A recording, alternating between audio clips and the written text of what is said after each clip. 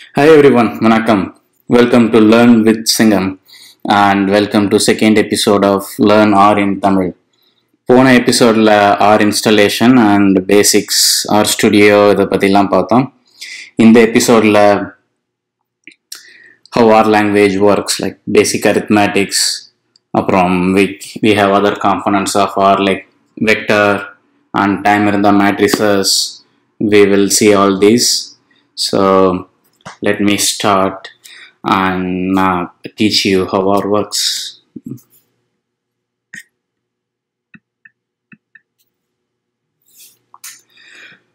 So நம்ம இப்போ சாதாரண கணக்கு கூட்டல் கழித்தல் வகுத்தல் எல்லாமே நம்ம ஆரில் பண்ணலாம்.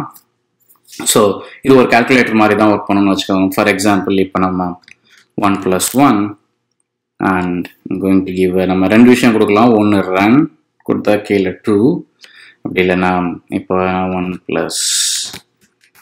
2 என்னோட apple. So command enter, if you have a Windows control enter கொடுக்கலாம் 3. So இப்படி தான் basic arithmetic work பண்ணி we can make anything like 20/10 command enter. So இது மாதிரி division, multiplication,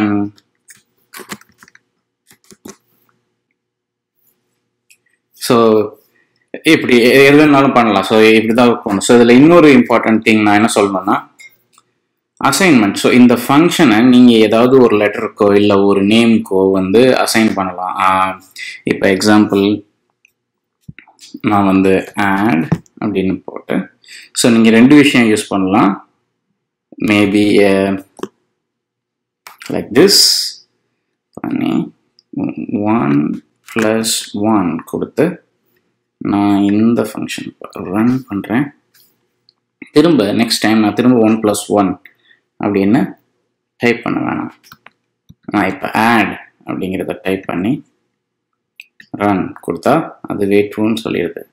for example add +1, so 2 + 1 3. So நீங்கள் இந்த 1 + 1 அந்த ஆட்க்கு அசைன் பண்ணுறீங்க. For example, subtraction, I'll just give a name sub 3 - 1 and so sub 2, so add minus sub will be 0.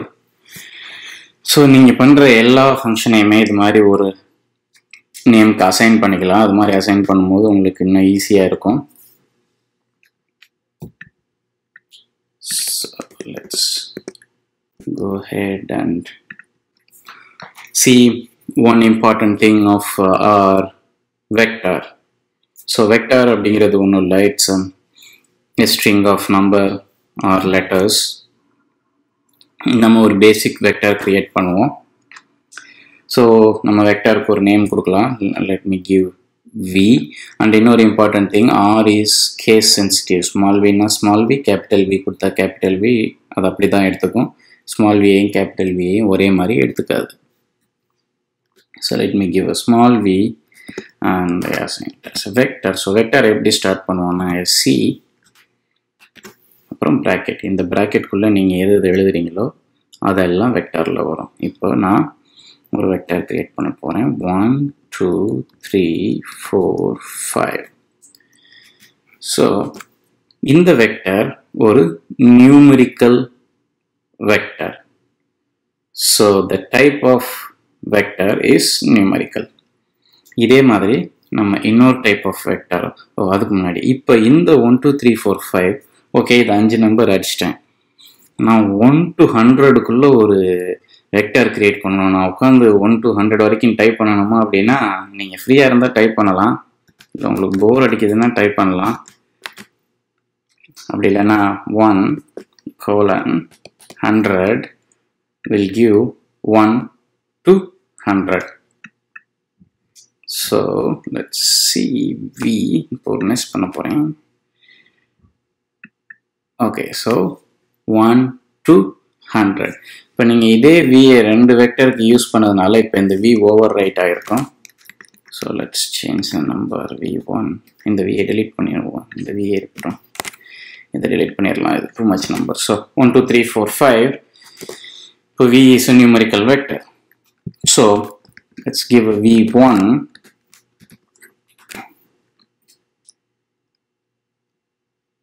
a b c d e.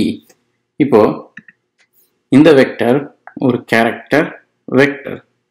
So இந்த character vector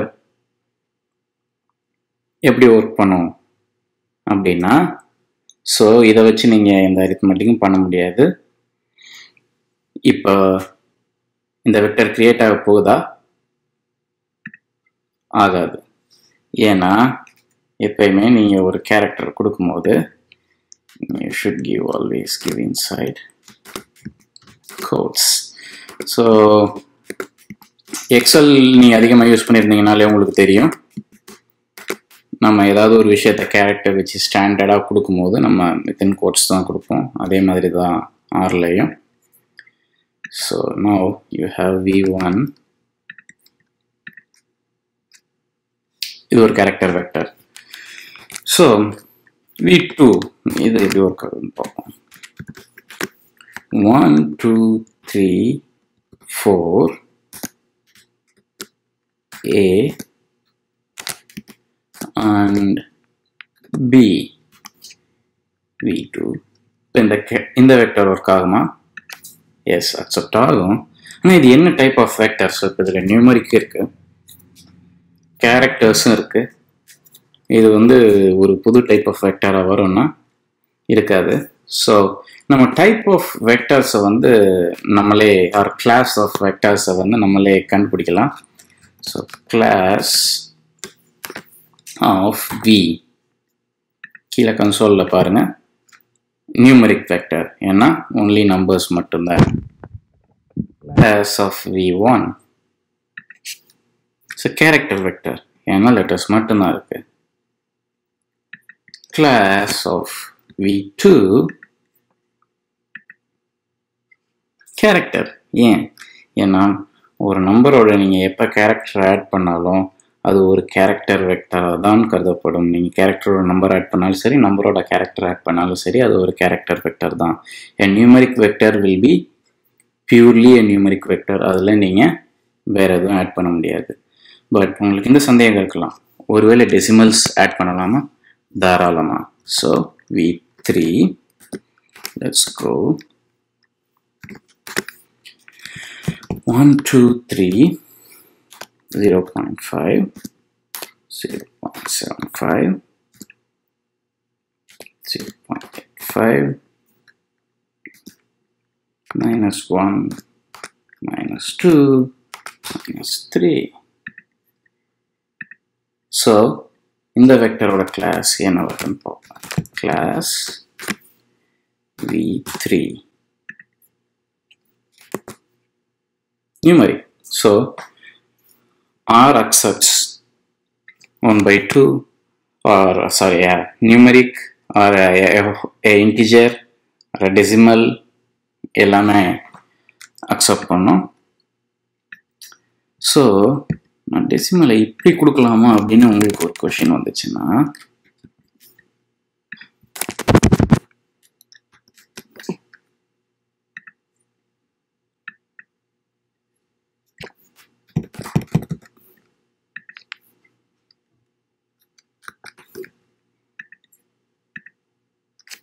S, அப்படியும் கொடுக்கலாம். So இதெல்லாம் உங்களோட basics. இதே மாதிரி நீங்கள் நிறையா பிளேயர் ரவுண்ட் பண்ணி கற்றுக்கலாம். நம்ம ஒரு வெக்டர் எப்படி கிரியேட் பண்ணுறதுன்னு பார்த்தோம். அந்த வெக்டரை எப்படி சப்செட் பண்ணுறது அப்படிங்கிறத இப்போ பார்ப்போம். சப்செட் பண்ணுறது ஏன் இம்பார்ட்டண்ட் அப்படின்னா, நீங்கள் ஒரு 5 நம்பர் 6 நம்பர் இல்லை 5-6 கேரக்டர்ஸ் உள்ள ஒரு சின்ன வெக்டரோட ஒர்க் பண்ணும்போது அது அவ்வளோவா யூஸ் ஆகாது. பட் நீங்கள் நாளைக்கு இதை ஒரு பெரிய டேட்டாவோட யூஸ் பண்ணும்போது, when you have a vector of 1000 2000 ஏன் 10,000 கேரக்டர்ஸ் உள்ள வெக்டர் யூஸ் பண்ணும்போது சப்செட் உங்களுக்கு ரொம்ப இம்பார்ட்டண்ட்டாக இருக்கும். So subset பண்றதுக்காக ரெண்டு example vectors create பண்ணுவோம், v and v1. So v numeric vector இருக்கட்டும். Again confusion தவிர்க்கிறதுக்காக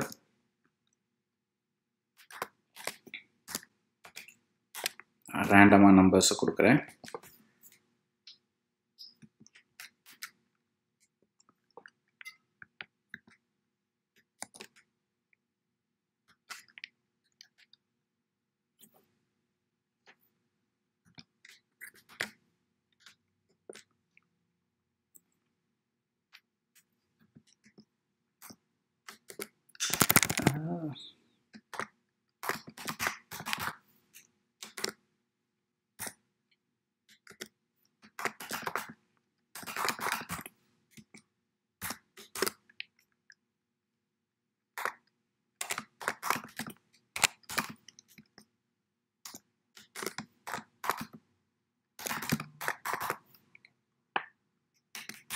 So we have a character vector here and also a numeric vector here. So இப்போ எப்படி சப்செட் பண்ண போறோம்னா, இப்போ நம்ம numeric vector v ஓட மூணாவது என்னன்னு பார்க்கணும்னா, இப்போ 70 1 2 3 70. So இப்போ third element of our numeric vector நமக்கு வேணும்னா, நம்ம numeric vector ஓட பேர் v square bracket 3 gives you third element 70 or third object 70. நம்ம இப்போ இதே multiple வேணும்னா again you go c and bracket குள்ள 3 to 5 என்னவெல்லாம் இருக்கோ எனக்கு அதெல்லாம் வேணும்.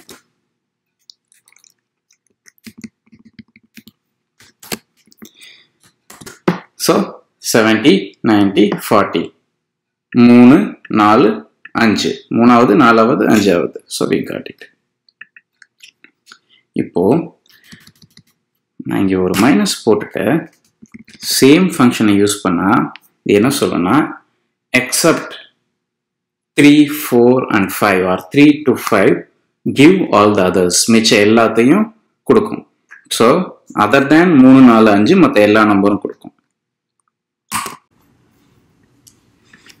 நம்ம இப்போ ரெண்டு டைப் ஆஃப் வெக்டரும் சப்செட்டும் பார்த்துட்டோம்.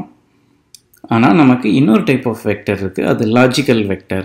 ஸோ சப்செட்டை தெரிஞ்சுட்டு லாஜிக்கல் வெக்டருக்கு வந்தால் இன்னும் கொஞ்சம் ஈஸியாக இருக்கும் அப்படின்னு சொல்லி தான் லாஜிக்கல் வெக்டரை இங்கே கொண்டு வந்தேன். So let's see what is logical vector. Logical வெக்டருக்கு நம்ம இன்னொரு நியூமெரிக்கல் வெக்டர் கிரியேட் பண்ணுவோம். அதுக்கு ஜீன்னு பேர் கொடுக்கலாம்.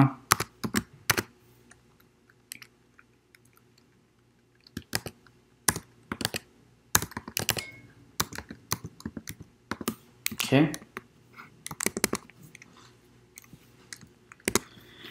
இப்போ நம்ம லாஜிக் அப்படிங்கிற ஒரு லாஜிக்கல் வெக்டர் கிரியேட் பண்ணுவோம். Okay, so first I go with a simple logic. We வெக்டரோட first element is equal to z vector order first element. So is it true or false? Yes, it's true. ஏன்னா ரெண்டுமே 20. ஆனால் இது work ஆகாது. ஏன்னா எப்பயுமே in R நீங்கள் absolute equal கொடுக்கும்போது double equal to use பண்ணணும்.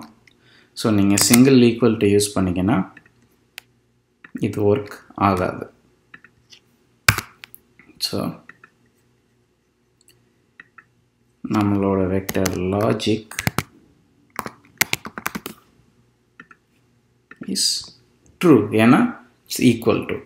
ஸோ நம்ம இதே வெக்டர் லாஜிக்கை கொஞ்சம் செகண்ட் எலிமெண்ட் ஆட் பண்ணுவோம். Comma v of 1 is smaller than z of 1.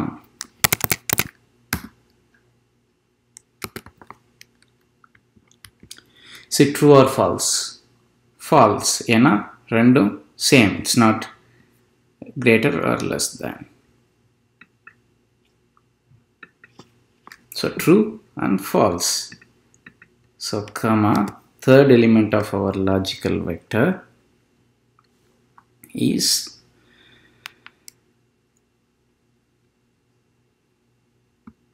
v of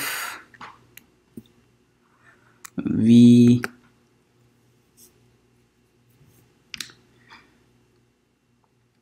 let's take v3 is greater than z3.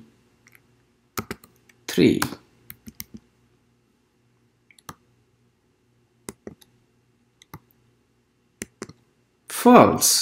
So நம்மளோட first element of our logical vector v ஓட first element z ஓட first element equals. Yes, it's a true, so you get true. Then v ஓட first element z ஓட first element is v1 is less than z1. So illa. It's equal, so you got a false. Second, v3 is greater than z3. Illa, false, because z3 is 100.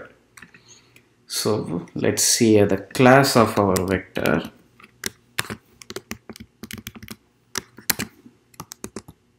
Logical. So nama ipo 3 types of vector and subsetting with the vector பார்த்திருக்கோம். So இதுக்கு அடுத்து வெக்டர்ல இன்னொன்னு பார்க்கலாம்.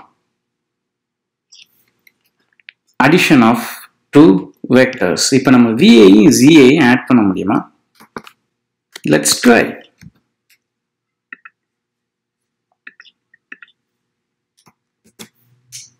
Yeah. ஏன் add பண்ண முடியல? ஏன்னா ரெண்டோட லெங்த்தும் டிஃபரண்டா இருக்கு. So நம்ம இப்போ z ஓட 1 to 5. Let's try now. Yes. So each on the vector, each element நமக்கு add ஆயிடுச்சு. 20 plus 20 40, 30 plus 30 60, 170. So இது addition.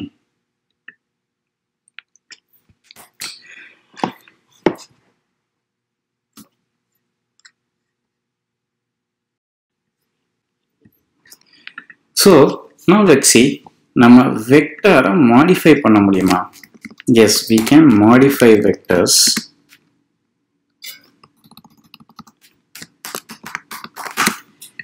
So எப்படி பண்ணலாம் அப்படின்னு பார்க்கலாம்.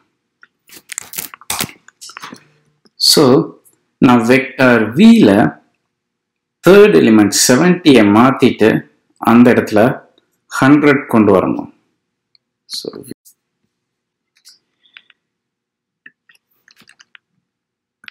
v ஓட 3 நம்ம இப்போ 100 மாத்த போறோம். So போய் v. So third position changed from 70, which is நம்ம ஒரிஜினலா கிரியேட் பண்ணது, to 100. இப்போ நான் ஒரு வெக்டர் கூட இன்னொரு நம்பரை ஆட் பண்ணணும். ஸோ z-ல 3க்கு அப்புறம் ஒரு 4 ஆட் பண்ணணும் அப்படின்னு வச்சுக்கோங்க. z